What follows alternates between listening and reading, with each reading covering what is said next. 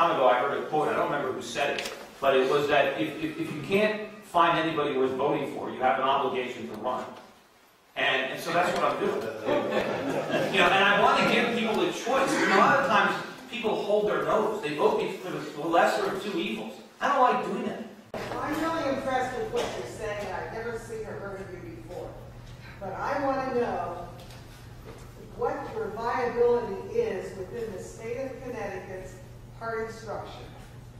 No, I think I'm viable. You're going to have a hard time. Why? Because you're not part of the party apparatus. Well, who says I have to be part of the party apparatus? I mean, what good has it been? How many people have we elected that were part of the party apparatus that have let us down? But do you know how to get the nomination? Yeah, just get the support, get the votes. You have to have the support of the town committees and of the structure.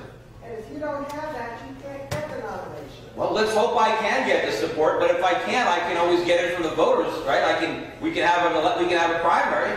If well, you know what? I never thought it was going to be easy, but I think the country's worth fighting for.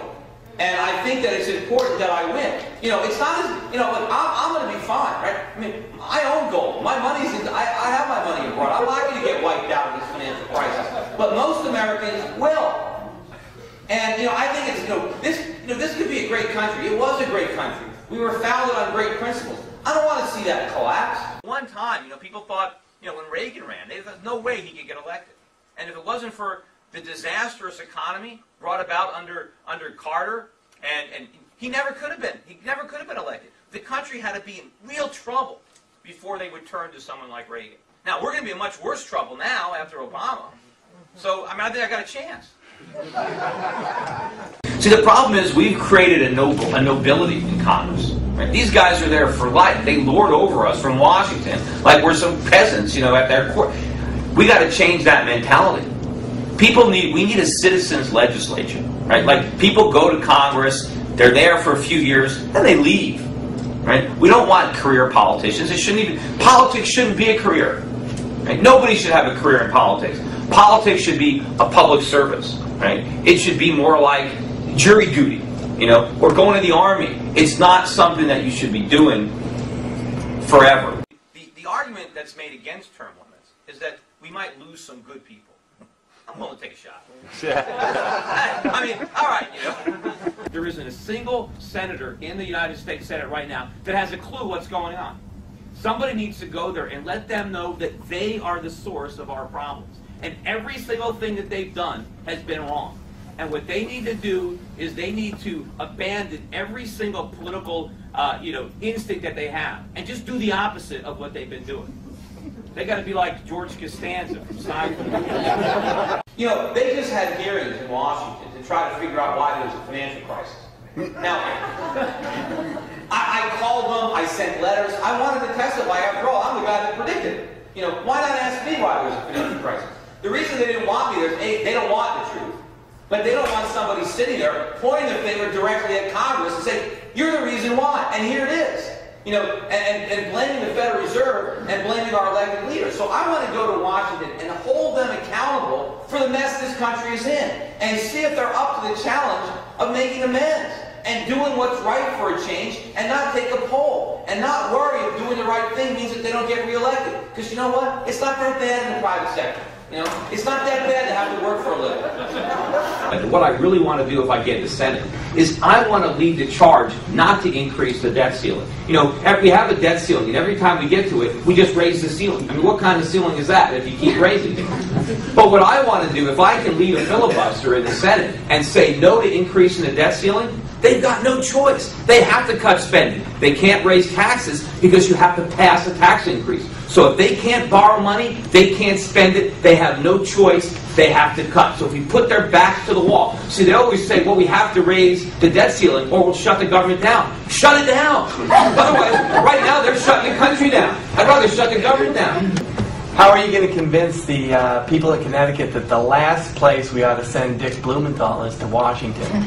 Well, that should be easy. We live in Connecticut. Look at what he's done here. I mean, I think, look, Dick Blumenthal is an ideal opponent for me. I mean, it's going to be almost as fun as running against Chris Dodd.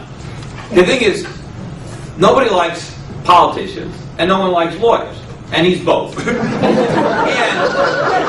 look at what he's done.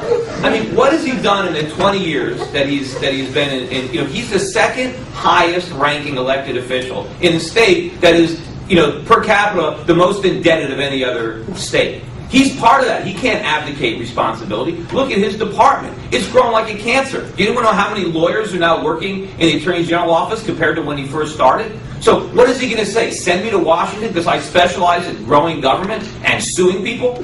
Like, yeah, we're in an economic crisis. We're going to sue our way out of this mess? We have to do it right now. Now, people say that we're putting these problems on our grandchildren. No, we're not. Our grandchildren are not going to pay for these debts. We're going to pay for these debts.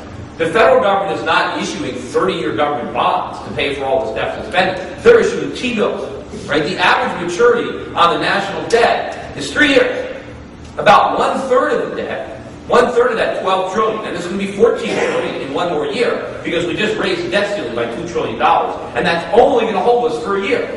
But 1/3 of that $12 trillion comes due in the next year. We owe that money.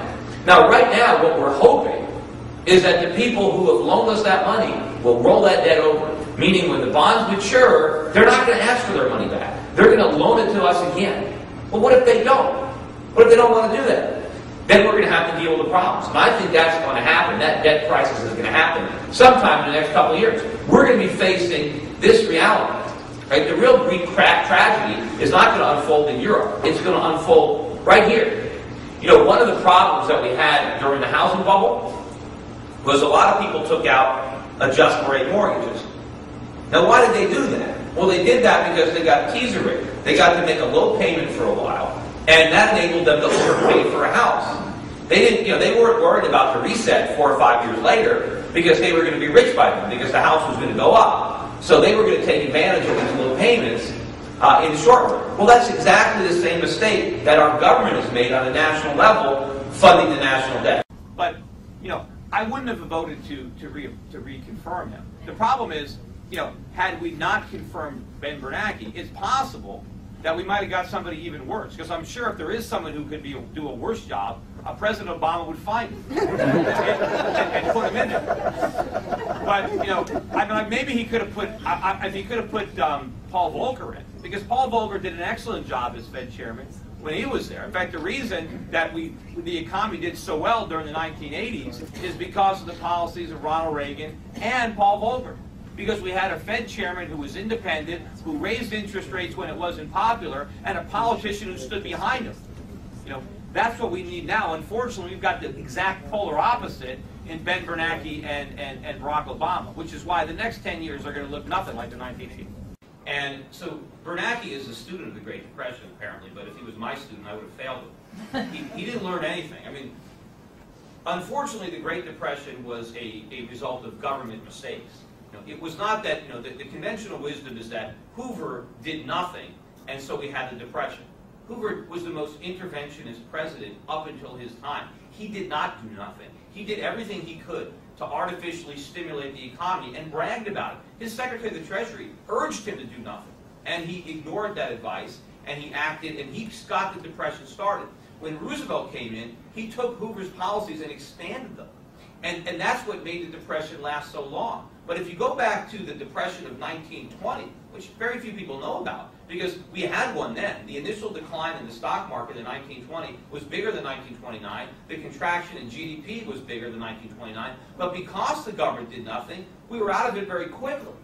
I was disillusioned with the Republican Party a long time ago. I mean, I was a big supporter of Ronald Reagan. I had a poster of him in my college dorm when I went